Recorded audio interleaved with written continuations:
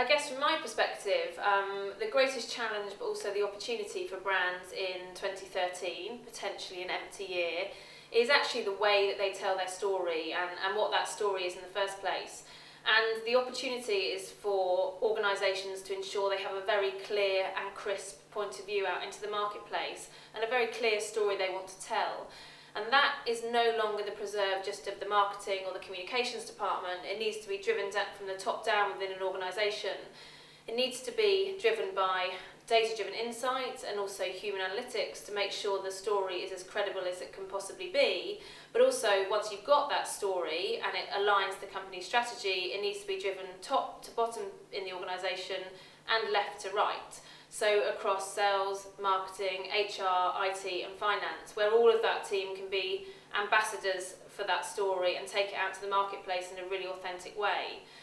From a communications agency standpoint, that means we need to have a greater voice in the boardroom. It means we need to be credible to the CEO, whose story that actually is, and we need to be able to kind of demonstrate the value that story brings back to the business. So really, the importance of having a point of view to cut through the noise is probably the most important thing about next year.